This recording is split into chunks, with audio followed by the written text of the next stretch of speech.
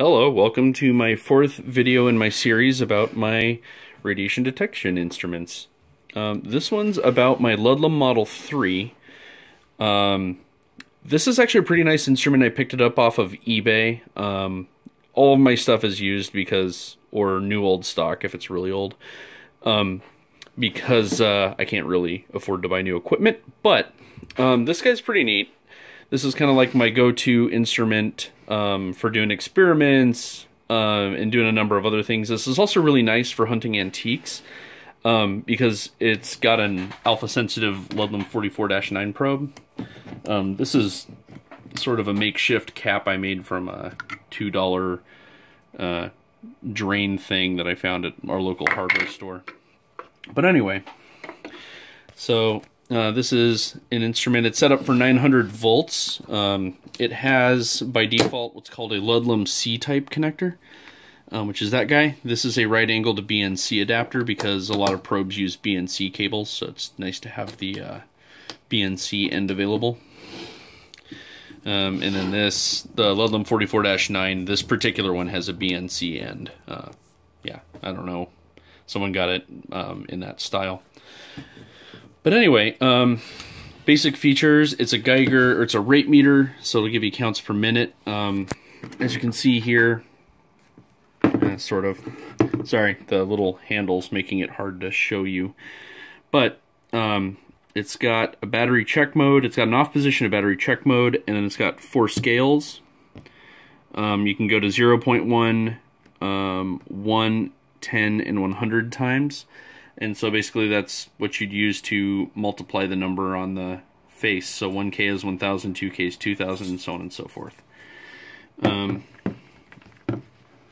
Anyway, I also have this nice flexible cable because my curly cable broke. So it's kind of nice. There's a calibration door. Now, there have been 3 modifications made to this guy. So one of the first mods I made was because I didn't always want the sound on, but I also wanted to see the individual detection events, I added a pulse LED.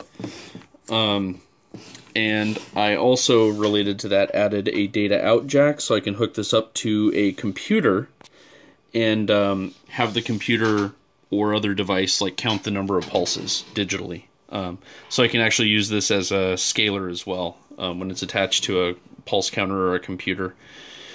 Yeah, let's see here. Just do a quick operational demo. So this is set for powered on, set for ×1 scale. You can also check the battery, see that bat test. So do that real quick. So in battery check mode, you can see how your battery's doing. You can see there that my battery's pretty solidly good, so I don't have to worry about it. But I'll set it back to ×1.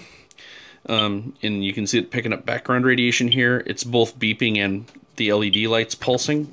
My mod's kind of unique for a lot of the other mods that provide a pulse LED, because a lot of other mods, when you turn the audio off, the pulse LED doesn't work because it's attached directly to the buzzer. In my case, I found there's a header on the back of the circuit board here that's generally unpopulated, so I soldered a header on it, and one of the things that it gives you is a pulse out signal. So I hooked the pulse out signal up to a 555 timer that stretches the pulse long enough for the LED to blink. And then it also connects to what's called an opto isolator. So the pulses aren't directly, so the Ludlum circuitry isn't directly connected electrically to whatever's measuring the pulses on the other side. It actually uses like a thing with an LED and a transistor, and the transistor output gets plugged in here. And the final mod I made was to support a carrying strap, because sometimes you want to be able to use it like hands-free.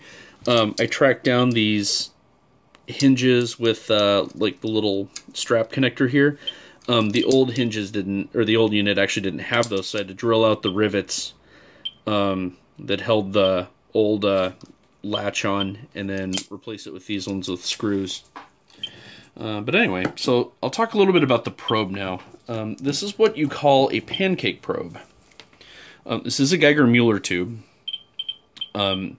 And this is actually a pretty cool one because it allows you to pick up alpha, beta, and gamma radiation.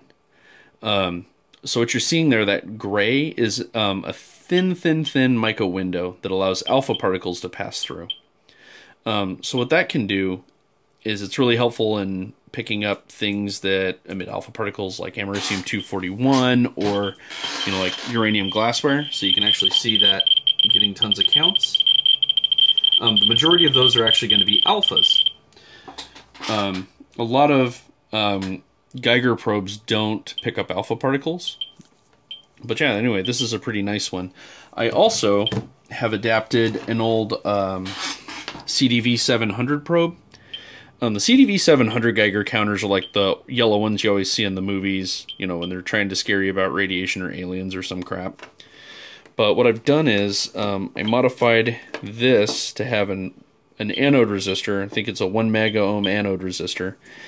And connect with a BNC cable because these things actually just hard connect into the meter without the ability to change the cable out generally. But anyways, I'm going to go ahead and pause and hook this guy up to the Geiger counter, and then we'll measure that plate again, and I'll show you the difference between the beta, gamma, and alpha probe. Okay, so I've got the beta gamma probe hooked up. I actually have another video on this guy specifically. But anyway, so I'll go ahead and fire it back up. And you're not getting a lot of counts off of this guy. Yeah, maybe a little bit more. Not really. Then, I'll take the cesium-137 sample. Yeah, get a lot more counts.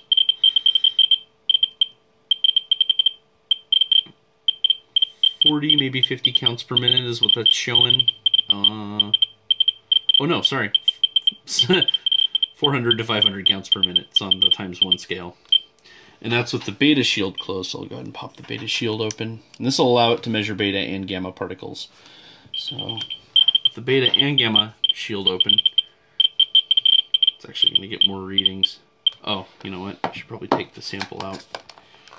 So it's going to... Some of the betas are being shielded by the plastic on the box. There we go. There we go.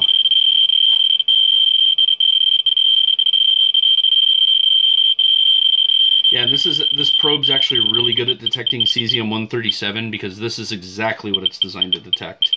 Because there's cesium-137 in nuclear fallout. So this is actually doing a really good job of picking up the cesium-137. Yeah, that's with the beta shield closed. Oh, I almost forgot. So here's a cool thing. This thing has two averaging modes, a fast and a slow mode. So it's got a turtle and a rabbit.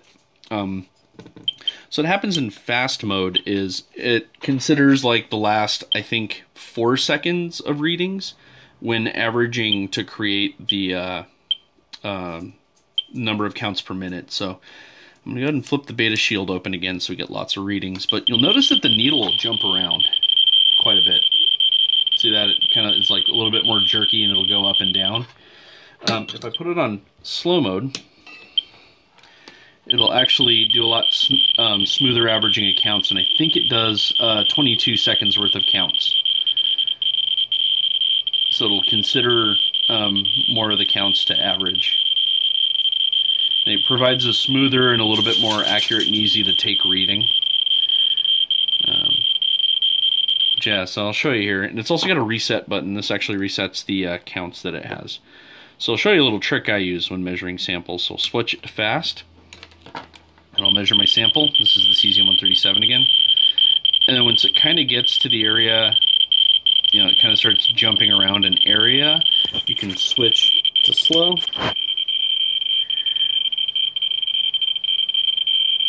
And if it stays kind of in the region you're at, then you can take your reading.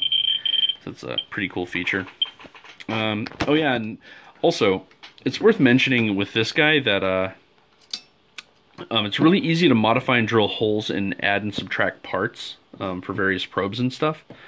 Yeah, but anyway, it's a really solid instrument, and it's probably one of my go-tos because of that. Anyway, cheers.